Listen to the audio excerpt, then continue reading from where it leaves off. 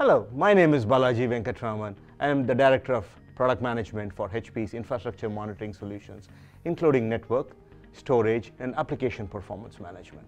What I want to talk to you today is our innovative product, Network Node Manager, that helps network operators manage the complex virtualized network infrastructure. Let me do a demo for you. What you're seeing here is Network Node Manager and the inventory report. So you're seeing a demo system with 100 devices here, including VMware hosts. So let me quickly go here and select the ESX hosts here. And we see that there are a set of ESX hosts. Within that, what I want to do is to show you how Network Node Manager helps manage the physical and the virtual infrastructure of a customer's environment. So clicking on this, we see that this is an ESX server. It's a demo tenant, and this is a managed ESX server. Going here quickly, I want to show you the hosted nodes on this particular ESX server, and we see that there is a large number of hosted nodes, in particular 32 hosted nodes, including a Cisco CSR, Cloud Services Router, and a HPE VSR routers.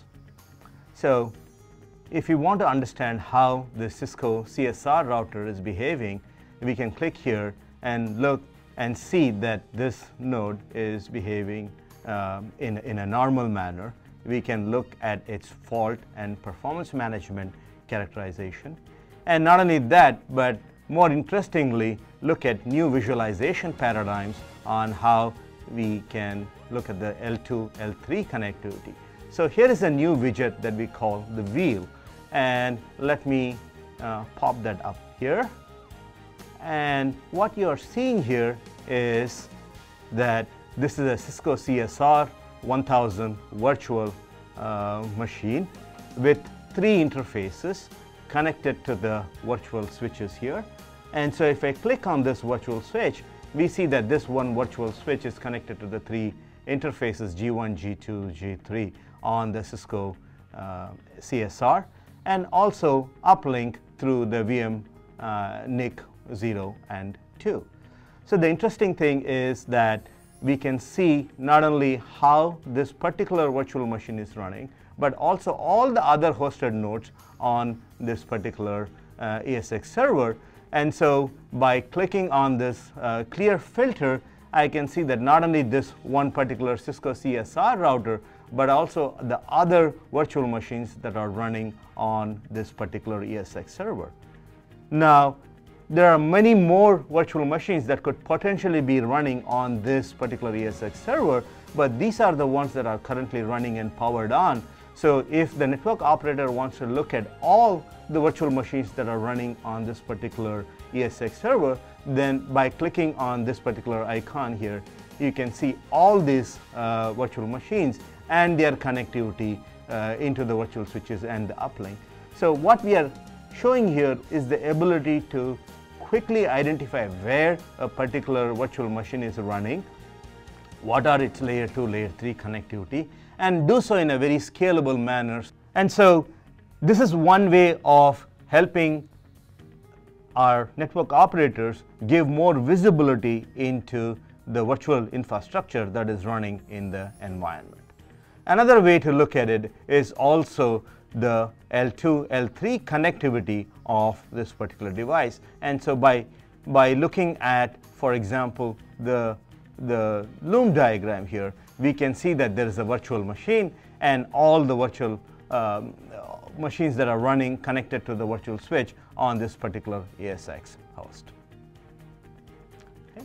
So it's not just looking at the virtual machine for their fault and performance characteristics, but we can also look at the configuration and compliance management capability of these devices. So what I want to show you here is the ability to manage the configuration and compliance management of the physical and virtual infrastructure in a single system.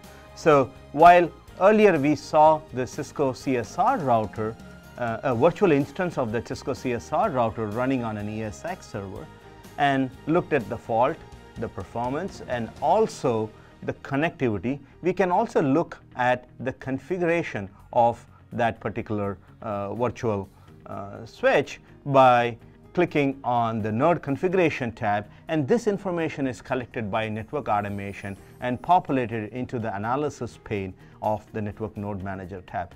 Not only can we look at the as running configuration of this particular device, but we can also see an history of all the configuration changes that are running on this particular device. And to do so, we just click on compare to the previous configuration, and we show you the prior configuration and the newer configuration or the current configuration. And what we see here is that the operator has added a set of access control lists to this particular virtual device.